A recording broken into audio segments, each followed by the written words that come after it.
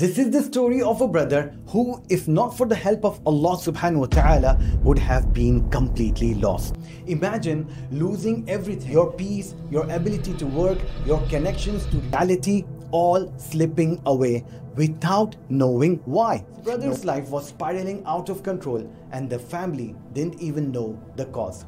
What happens when you fight the battle you don't even see coming? It was the year 2019. The team of RuqyaHealing had just begun mastering the diagnostic techniques when we were contacted by a distressed wife. Her husband, once a strong provider, had fallen into a deep well of depression and anxiety, so severe that he was not able to work anymore. His personality had drastically changed, and the family, unaware that spiritual ailments was the cause, watched in horror as their once vibrant loved one deteriorated before their very eyes. He spent days locked in the room, breaking down in tears. With him being the sole breadwinner, the family faced an escalating financial crisis. They had previously sought help from a sheikh for Ruqyah, but his demanding schedule, the treatment was left incomplete, leaving the family in complete despair.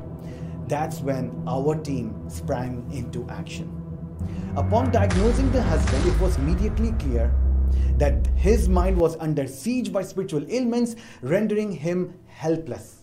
Every time he tried to open up his laptop, he would break down into tears. Sleepless nights haunted him, and on very rare occasions he did take rest, but it was only for few short hours.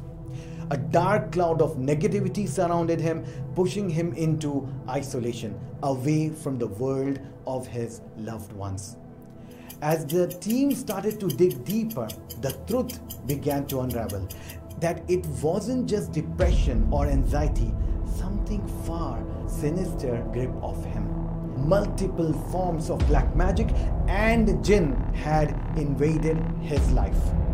The team identified several types of sihr, several types of black magic. For example, Sihr Muallaq, that is hanging type of black magic, was identified, as well as sihr, that is eaten black magic, and Sihr Mashroob were identified as well. What would you do if every time you tried to work, your mind betrayed you with uncontrollable tears? If your soul felt like it was chained to despair? But what happens next during the treatment will shock you. His reactions were so intense, it took 2 people just to restrain him. The treatment began immediately, but it wasn't without challenges. During Ruqyah sessions, his reactions to the recitation of the Quranic ayahs were violent and extreme. The jinn would manifest, causing him to thrash and shout uncontrollably. His father was called in to assist, standing by his side as the battle against the unseen forces intensified. Alhamdulillah, once the black magic was broken and the jinn had left the body, his life slowly began to turn around. But even though the spiritual battle was over, the scars remained. Despite being freed from the spiritual affliction, he still harbored a deep fear that the jinn was inside him. With patience and further diagnosis, we assured him that he was indeed free. Yet, anxiety lingered. The mere sight of his laptop triggered overwhelming dread, a shadow of his former torment. Through a careful counseling, we guided him through his fears, helping him regain control of his emotions. Slowly but surely, he returned back to work, and life began to settle back into a rhythm of normalcy. To this day, the brother, when we ask him, he looks back in disbelief at how drastically his life changed due to the affliction. He says, it's something you can't fully understand unless you have lived it.